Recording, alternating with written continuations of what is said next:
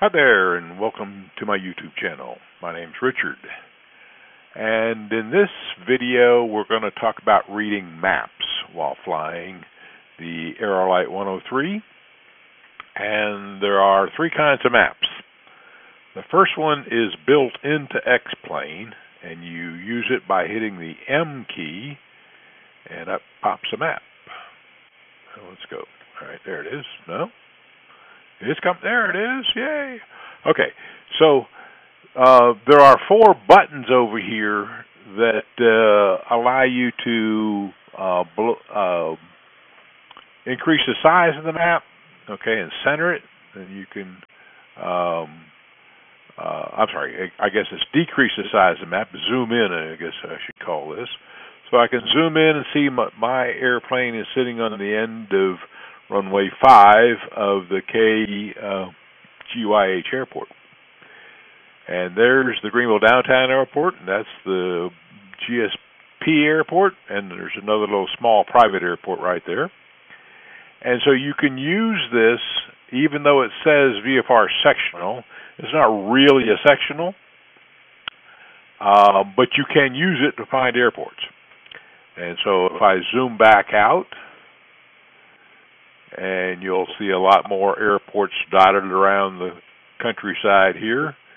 I think that's Shelby up there, and we've got Anderson down here, and looks like we got Greenwood down there, and so forth. Okay, so there's lots of airports around, and it shows you. And as you fly, the advantage of this map is it's going to show you exactly where you are in the flight. It's nice to have this compass rose. Let me blow up the map a little bit here, so zoom in. So the compass rose doesn't change, but you can read these. That's a 3-mile range, and that's 30, 60, 90 heading magnetic. And so if you wanted to go over to say here, that's about, if you just look from here about to there, it's about 0.7, 0.75, something like that. So you can sort of estimate where a particular direction you would head, and then follow along on the map here. Okay, so that's the internal map. You can't see roads, all you're going to see is airports. The other kinds of maps they have are low altitude and high altitude, which are useless for this little airplane. So that's the map. I'm going to put it away. I'm going to hit pause now and explain the other two maps. So I've shown you the first way of having a map while flying, and the first way was the map built into X-Plane. The second way is this VFR sectional, okay? So the VFR sectional has a lot of detail in it, but you can't believe everything you see. The yellow areas that you see are cities, and those cities just don't show up. So in the upper right part of this map, you see an I-85 sign, and you can follow it down all the way to the lower left side where there's another I-85 sign. And so I-85 goes up there from Cowpens all the way down to where it exits just south of Easley at the bottom of the map. And in between, there are other roads that are not well defined in terms of names. Below Fairmont there, you can see the I-26 going south, and I don't think the other roads are named on this map. So it's good to use, good to have, but it's mostly for the airports and what's in between and what to look for.